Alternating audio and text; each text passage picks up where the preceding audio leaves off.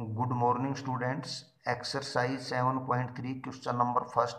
Find the area of triangle whose vertices are 2, 3, minus 1, 0, 2, minus 4, second part minus 5, minus 1, 3, minus 5, 5, 2. First part है इसका, late ए के coordinates 2, 3 लिए, B के -1, 0 and सी 2, -4.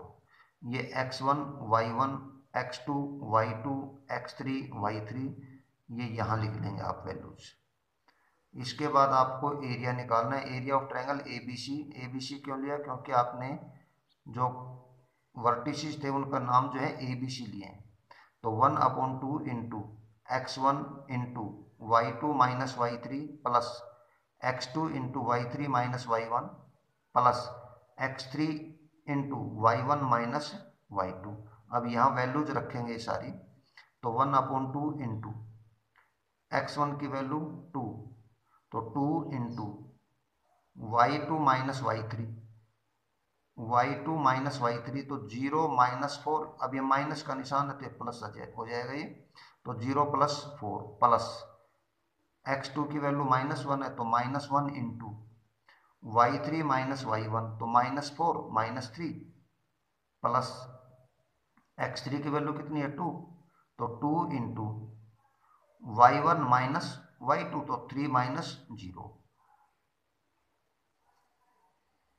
तो ये 1/2 into 2 into 4 plus -1 into -7 plus 2 into 3।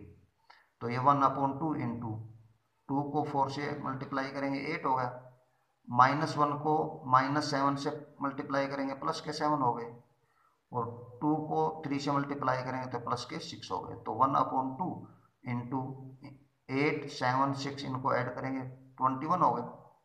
अब 1/2 को 21 से मल्टीप्लाई करेंगे तो क्या आएगा 21/2 यूनिट स्क्वायर, ये आंसर आ जाएगा। इसी प्रकार से आपको सेकंड पार्ट करना है इसका, ये वाला इसी तरह से रख करके वैल्यूज रख सकते हैं आप। सेकंड क्वेश्चन जो एग्जाम की दृष्टि से इंपॉर्टेंट क्वेश्चन है, in each of the following find the value of k for which the points are collinear.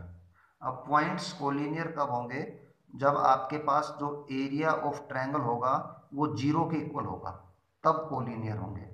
तो हम क्या करेंगे, लेट ए के कोऑर्डिनेट 7, -2, बी के 5, 1 एंड सी 3 के, ये x1, y1, x2, y2, x3, y3 जैसे आपने पहले पार्ट में पहले क्वेश्चन में लिए थे उसी प्रकार से वैल्यूज रखेंगे आप, और फिर एरिया ऑफ ट्रायंगल निकालेंगे।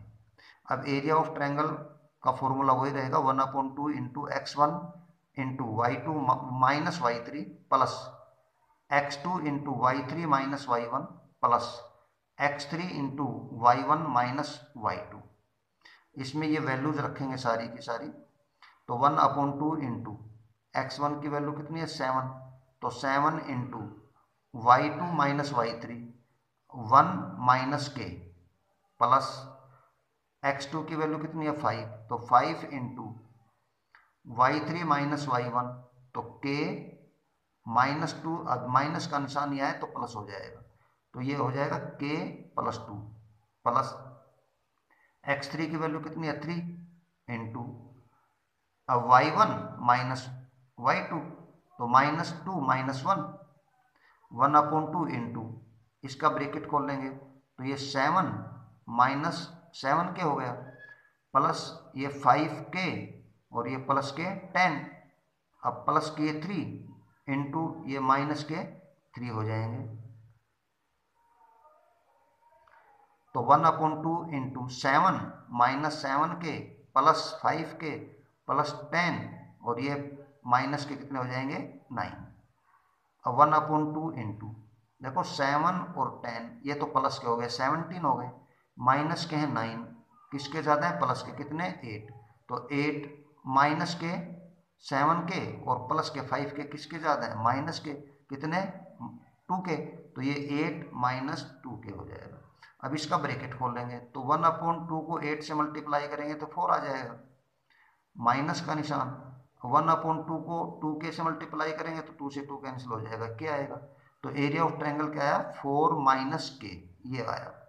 अब अपने पास क्या पूछा है कि कोलिनियर है या नहीं है। तो the points are collinear when area of triangle A B C equal to 0। जब आपके पास एरिया ऑफ ट्रायंगल 0 होगा तब कोलिनियर होंगे। तो देयरफॉर 4 - k इक्वल टू 0। भाई एरिया ऑफ ट्रायंगल जो है वो 0 के बराबर रखना है। तो एरिया ऑफ ट्रायंगल आपके पास क्या था, 4 - k, तो 4 - k इक्वल किसके, 0 के। अब माइनस, देखो माइनस के तो ये आपने लेफ्ट साइड में रखी और ये प्लस के 4 थे, 0 की तरफ जाएंगे, माइनस के हो गए। अब माइनस से माइनस कैंसिल हो जाएगा तो k की वैल्यू कितनी आ जाएगी, 4 आ जाएगी। इसी प्रकार से आपको सेकंड पार्ट सोल्व करना है। Thank you.